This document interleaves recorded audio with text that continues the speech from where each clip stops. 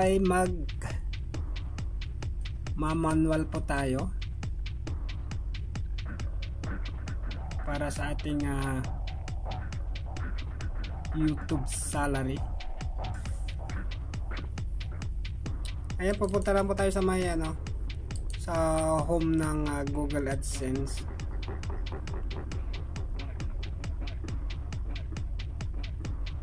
Manual po para sa ating YouTube salary. Ayan, punta pa sa ating mga browser. Meron na po ditong tab ng home ng Google AdSense. So i-click lang po natin to. Ayan. Ito na po yung home ng ng Google AdSense.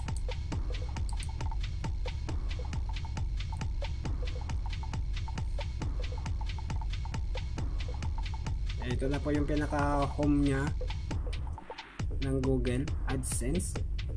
So dito po yung makita natin, dito yung home. So pupo tayo po dito sa, pwede kayo mag manual po kung nakapag na kayo, nakatatlong request na kayo ng pin. So kung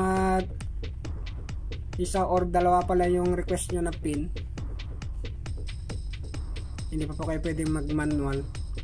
Itong manual na ginagawa po ay yung mga hindi pa dumarating yung pin. So choices nyo din po kung gusto nyong mag manual or antayin nyo talaga yung pin. So ako, gagawin ko ngayon ay ating magmamanual para makasahod na rin kay YouTube. Sahod. Ayan. So pasadahan ko lang po yung home ng Google AdSense po. Ayan, makikita po natin dito yung home, ads, sites. So ito yung home nya po. Ayan. Kung gusto yung mag-explore pa rin, mag-explore ng iba pang makikita dyan sa home ng AdSense. Ayan. Click nyo lang po yung arrow na yan. Ayan, yung arrow. Ayan. So yan, scroll lang din pag may time. So dito sa ads, ayan, ads. Ayan. Pwede yung pag-aralan po to by site, by ad unit, global settings. Ayan, pag wala kayong ginagawa po yan, pwede yung pag-aralan tong Google AdSense. Sites. Ayan. Ako wala akong ginagalaw na ito, lang. Minsan tingin-tingin lang ako. So yung mga gustong mag-apply din po ng ng tax. Ayan, dito po. Ibali, i-click nyo lang po yung manage tax info. Dadalhin kayo doon sa may site kung paano mag-apply ng tax. Blocking controls, andito pa reports, optimization. Ayan. Pag wala akong ginagawa, explore nyo lang po itong Google AdSense. Sa payments naman, ito yung paano mag-apply ng payment methods. Ayan. So kung monetized na kayo dyan, sumasahod na, at yung pasahod pa lang. At dito po yung mga transaction po dyan. Ayan. Makikita po natin yung mga transaction natin dyan. Yung mag-apply lang po itong how to get paid. Ayan, so aking hindi natin ma-click yan kasi meron na tayong payment methods na lagay. Ito, pwede yung manage payment methods. Ayan, i-click nyo lang po yan. lalabas na po yung mga kailangan nating i-fill in dun sa mga blank po dyan. Patingin nga natin to kung may makikita natin. Ayan, so ito yung add payments method. Ito yung kung gusto yung check po, check eh. Ayan, ito na yung ating ano, bank transfer to bank account. Ayan, so ito na po yon. Pag naka enter nyo na yung ano, yung account nyo dun sa may payment method, ito na siyang lalabas. So back po natin.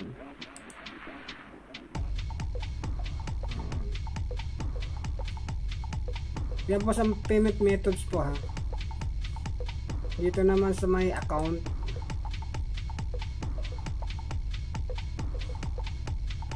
ayan, ito na yung ID nyo. Publisher ID, ayan. Customer ID, ayan po. Time zone, Manila. Active products, content host, YouTube host, content, ayan. Sa settings naman, ayan, let's see kung anong laman ng setting.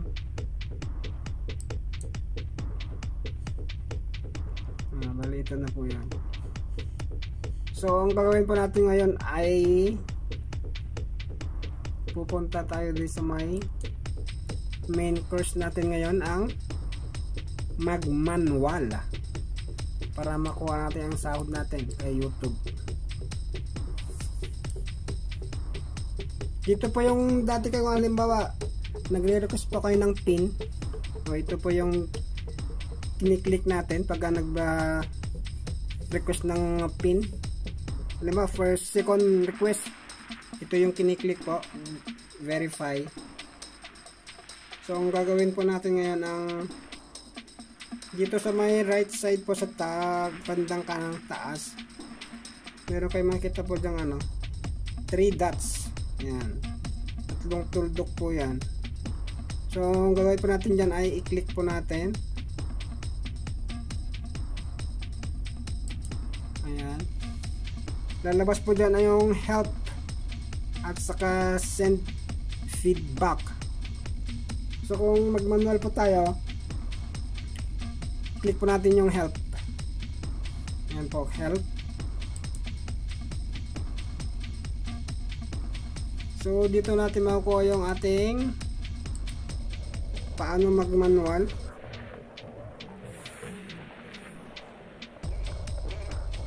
Be careful lang po tayo sa ating mga pag-click-click ng mga naka-ano po rito na ano, mga naka-highlight.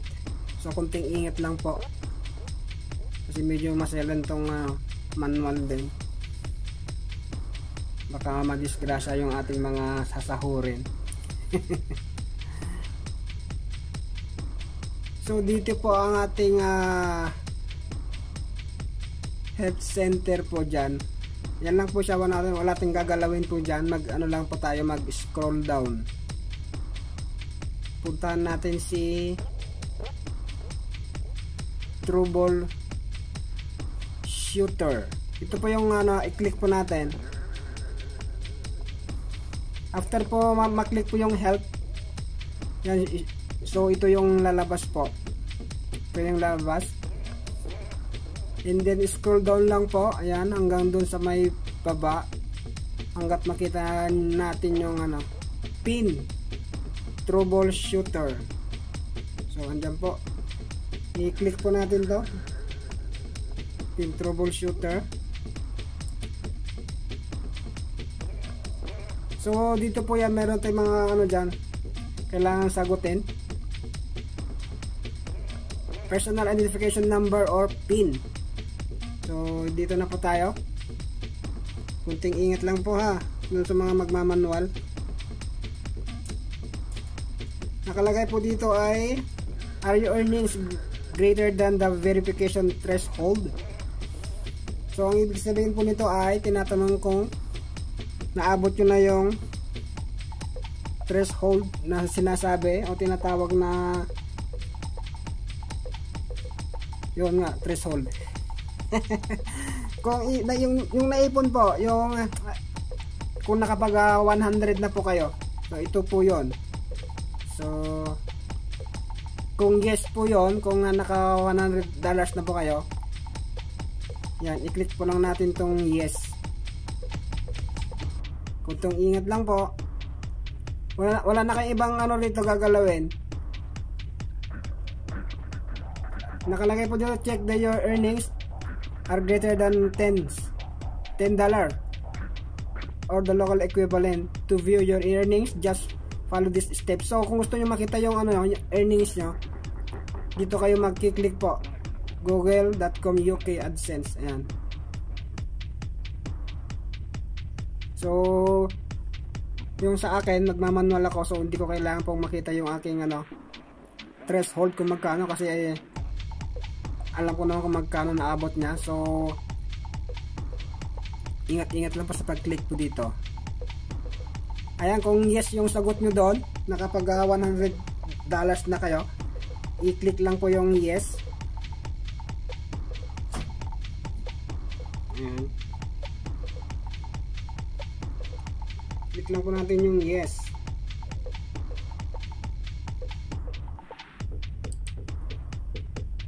Ayun, tapos next step po ay, have you received your PIN? So tinatanong niya kung na-receive na natin yung ating PIN.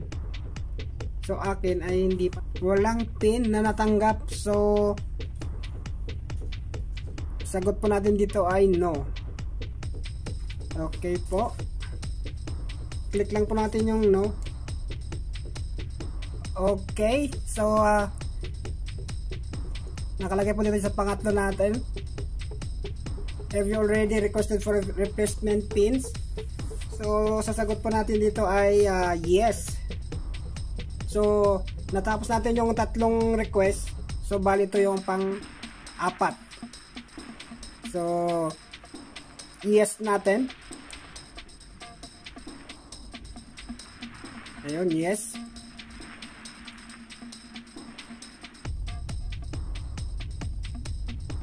Tapos siguro maya-malayang po ay makaka-success tayo rito. Recap po natin ang ating mga sagot. Para lang nag-aaral dito sa ano, magmamanual. May mga tanong kasi yes or no lang eh. So ang unang tanong, ayan, are your earnings greater than that verification threshold? Ito yung sinasabing $100 po ang kailangan nating maipon para makasahod. Ito na po siya. So ang sasagot po natin ay yes. Ayan, so nasagot natin ay yes. So sa number 2 po, have you received your PIN?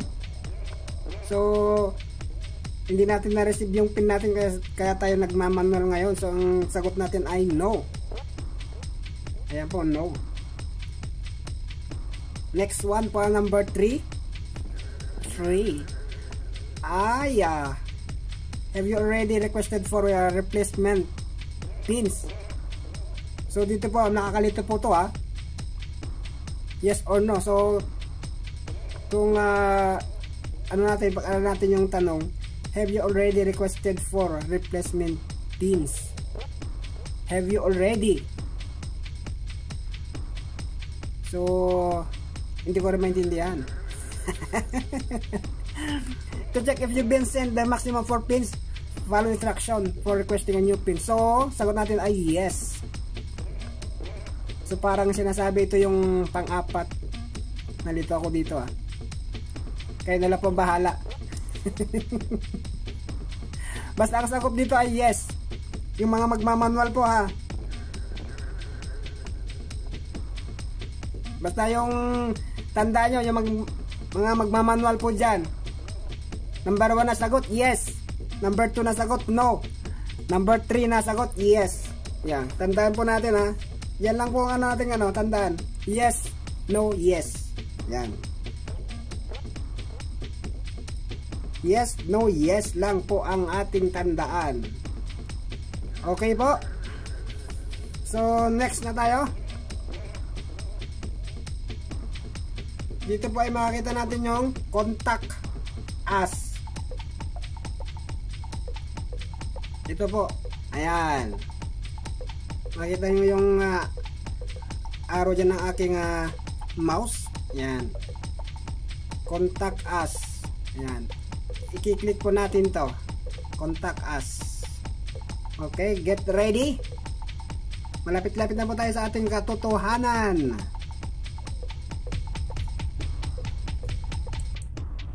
Ayan, lalarga na ang contact us. Ito na pa ang ating mga kailangan nating fill upan. Be careful po ha, ingat-ingat lang po. Baka magkamali po yung mga spelling ng mga pangalan. Baka mapunta sa iba ang mga sasahurin natin.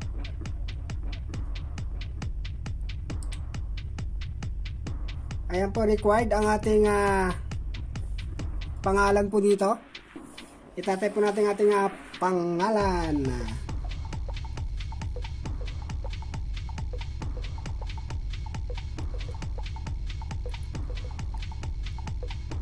Type lang po natin yung pangalan po natin dito. Careful po yung mga pangalan po natin ha, yung spelling po. Tapos yung Gmail account po, ito na yung Gmail account natin. Yan, type po natin yung name natin, yung gamit natin sa YT, sa ating YouTube channel. Careful po yung spelling po. So pag na-type natin yung pangalan natin dyan, nandito na yung Gmail natin, automatic na po siya. Andyan na po kagad yung ating Gmail. So ito yung your AdSense Publisher ID. So balikan po natin yung sa ating home Google AdSense po. Ito, click po natin itong ating home Google AdSense. Kunin natin yung ating your AdSense Publisher ID. So dito po sa home ng Google AdSense po, dito natin kukunin yun. So punta tayo sa account.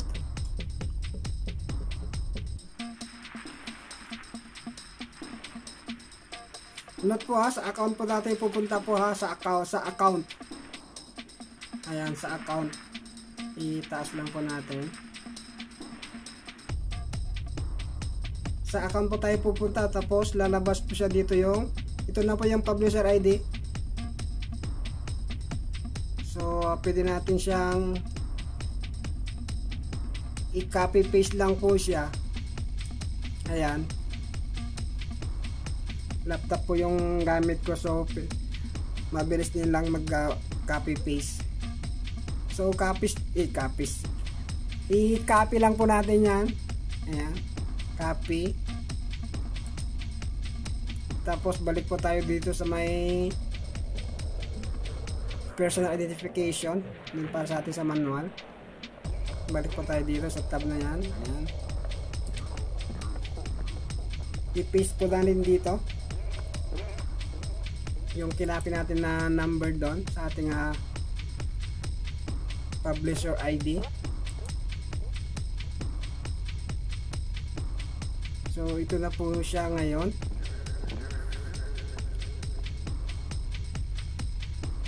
Double check po natin kasi mahirap. Mahirap po magkamali kahit na copy paste po yon, baka sakaling malay natin. Double check na po natin.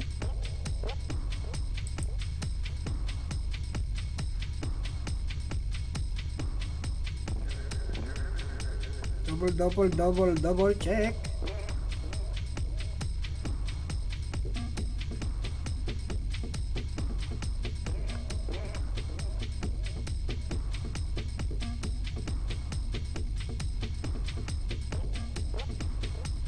So ang double check po natin is correct naman yon. Next step po ay ayan, kung makita natin po dito naka-highlight po. submit an attachment, no files chosen. So ito po naka-highlight po. Take note din po lang, ang gagamitin po natin dito na files po ay ating mga IDs po, mga valid IDs. Pwede pong passport. Ayan, picturean nyo lang po yung pinaka front page ng passport, kung yun ang gagamitin natin or gagamitin ninyo na pang verification para maano yung manual natin, para makasahod na rin. Valid IDs po pwede yung ating driver license, yan, passport. Basta sa ating mga sa Pilipinas po pwede po yung mga government IDs na hindi expired po ha. So mayroon na akong abang po dyan na ID. So i-click po lang natin tong choose files. Ayan, choose files. So andito na tayo sa aking library ng aking computer. Hahanapin ko na lang. So ito, nahanap ko na siya.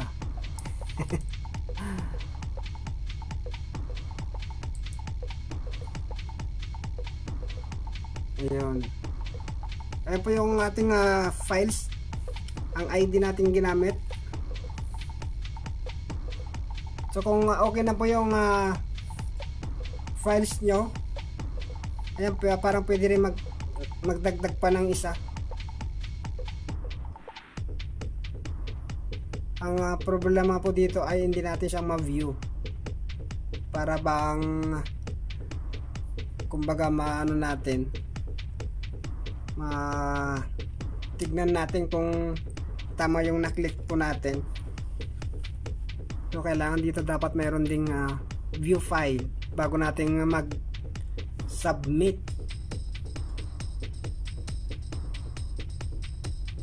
Ayan, kung okay na kayo dito sa nyo, na-attach na files nyo, yung ID na gagamitin natin pang verification.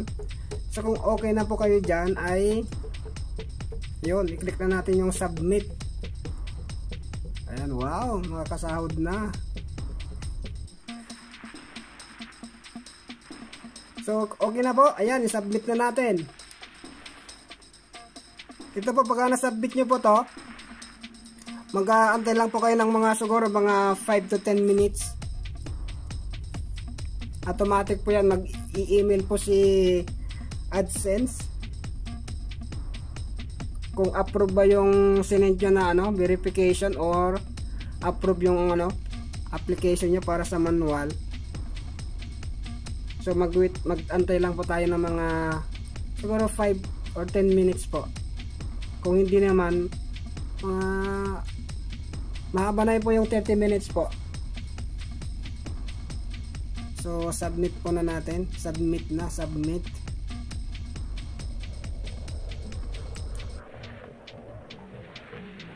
Ayun.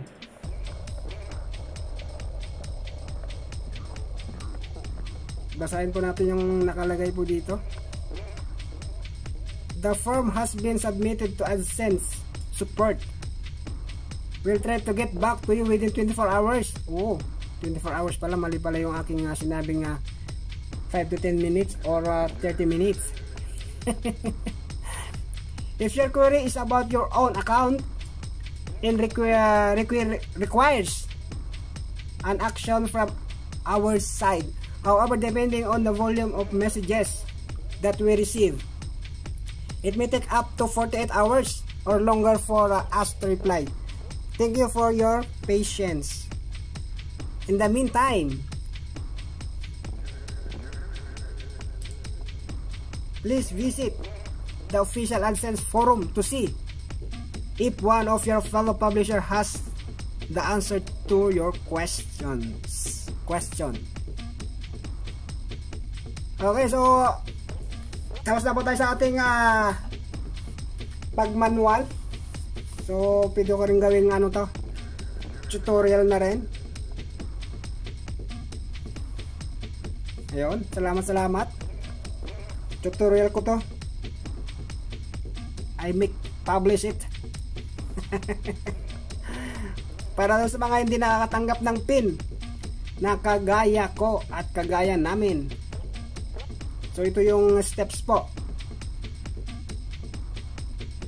So kung meron kayong mga kaibigan na hindi pa nakatanggap ng pin at nakatatlong request na po na ng pin na gusto na rin mag-manual at para gusto rin makasahod. So kung napanood nyo tong aking vlog, ang aking tutorial about sa manual, so pwede nyo i-share din po ang aking video na to